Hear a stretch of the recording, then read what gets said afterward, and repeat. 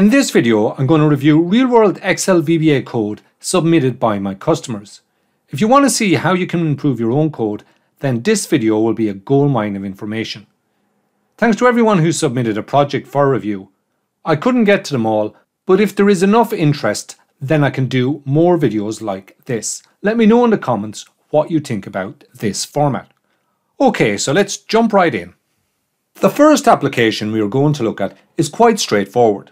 It simply reads data from a spreadsheet and writes it to a database. And we're going to look and see how we can improve this code. Now, the first thing that we notice is that option explicit is not used at the top of the module. Having option explicit at the top forces us to declare our variables. And this is a good practice as it helps protect us from potential errors that may not be easy to detect. Now, when option explicit is at the top of our module and I compile the code, you can see that it'll find a variable that hasn't been declared. Now, if you want to use option explicit in all your modules, then you simply go to Tools and Options and place a check beside Require Variable Declaration. Now, when we create a new module, you will see that option explicit is automatically added to the top. Now, the next problem that I see is that all the variables are declared at the top of the sub. This is a messy way to write code. It's much better to declare variables as we use them, and this makes our code more readable and much easier to update. For example, let's take the variable CO, which is for the cost worksheet.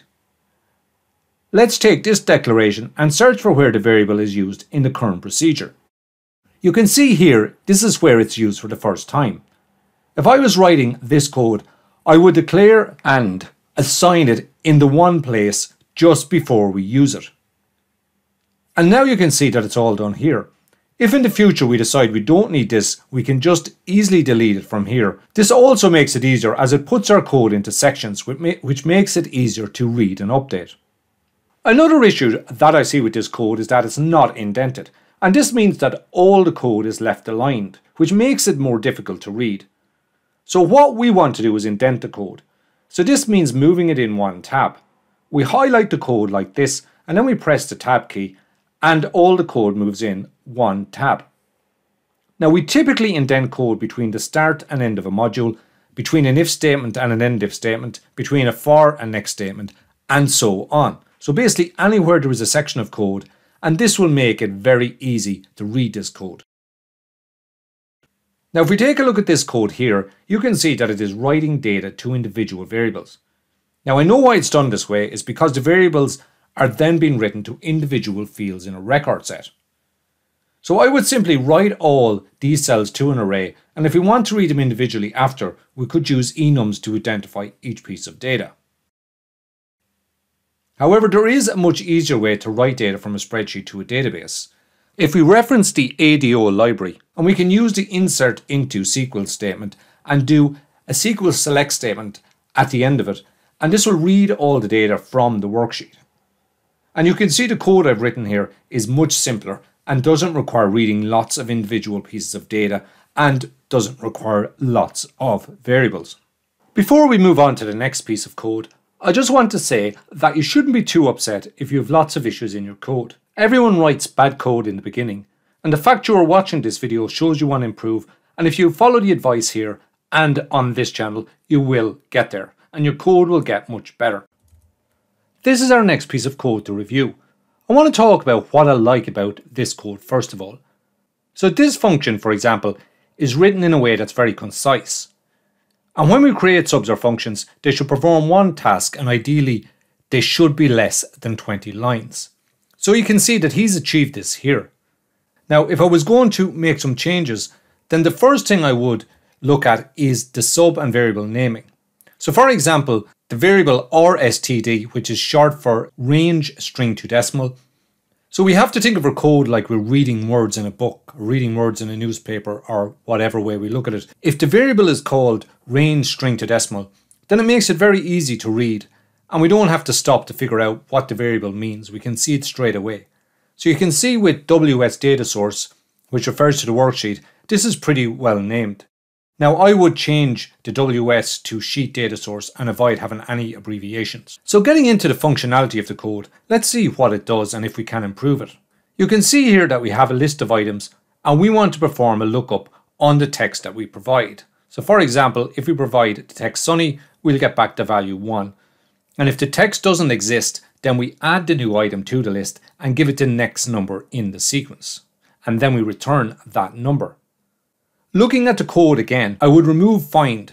I typically only like to use find when I've no other choice. And in this case, because we're specifying where our data is, we can use the column. So we can say column F. Sometimes when we get worksheets from other people, we can't decide where the different pieces of data are going to be, and in that case we may have to use find. Now this code uses a loop to find the value each time, and this is quite inefficient. So I've written an alternative here where I use XLOOKUP, and you can see it requires less code and the code is more efficient. So rather than having to loop through all the items each time, we just use the XLOOKUP to find it within the range. If you look up here, you can see that I've created a bunch of tests to test out our convert string to decimal function. And I'm simply passing it all the different values that it may get when it's running normally. And this is a nice easy way to test if it works correctly. So if everything returns true, then it worked correctly. But if something returns false, then we know that something has gone wrong. So this means at a glance we can see if our new sub is working. And it's really an effective way of testing our sub before we use it in our application, as otherwise we would need to run our application multiple times and we would need to change the data to test it as well. Now if I was going to write a really professional version of this, then I would use a dictionary, as this is a very fast way to look up. If you want to learn more about using dictionaries, then check out my dictionary playlist. This next application is a really nice one, and it's based on what's known as a poker run. A poker run is a recreational event often organised by motorcycle or car enthusiasts where participants travel to multiple checkpoints collecting playing cards at each stop. And the goal is to build the best poker hand possible by the end of the run.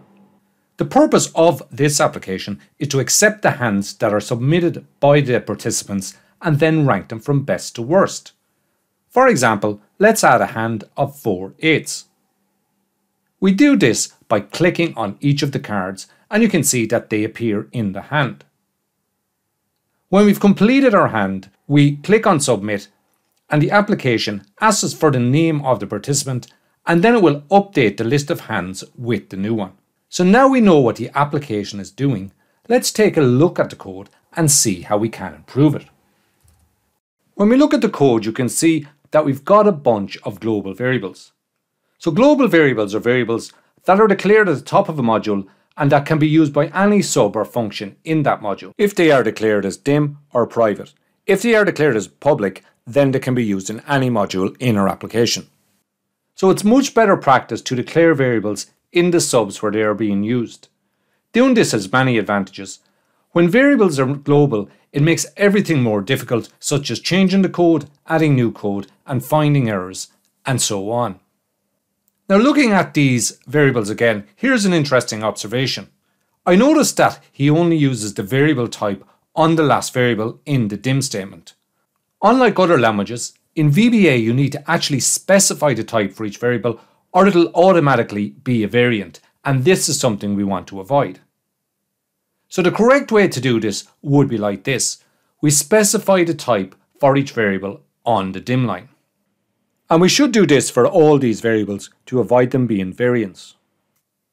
Now let's focus on the submit click function. Currently it evaluates the poker hands directly, which isn't inherently wrong. However, for cleaner code, I would move all the poker hand related logic to a separate module. The user form event subs should only contain code relating to the user form controls. So James, who submitted this application, said there was a problem with speed when a certain number of hands are entered. And this is most likely due to excessive processing on the worksheet. So multiple reading and writing to the worksheet, coupled with numerous sorts, can incur a significant speed penalty. To optimize the code, I will consider using arrays to hold the data and processing it in memory and then finally updating the worksheet. This optimization can drastically improve your application speed, and it would actually make the code a lot cleaner as well. So lastly, a quick note on this code. Now this may not look like standard VBA code, so let me explain. The colons are used in VBA to join lines together, so it doesn't change how they work. Now the reason he has done it here is to make all the button clicks neater, because if we put them on separate lines, then the code would have taken up a lot of space, so it makes sense what he's done. Now there is an actual better solution where we can map all the button clicks to one event, but this is a little advanced. How we would do it is we would create a class module with a click event and declare a button for this using the with events keyword. We then assign all the buttons to an array of this class. As I said, it's a bit advanced, but it means we only need one event. Now I may do a video on this in the future, as it's something that could be useful to a lot of people. Let me know in the comments what you thought about this video format and if you have any suggestions that you would like to see in future videos. Check out this playlist on the screen where you can find more ways to improve your VBA code.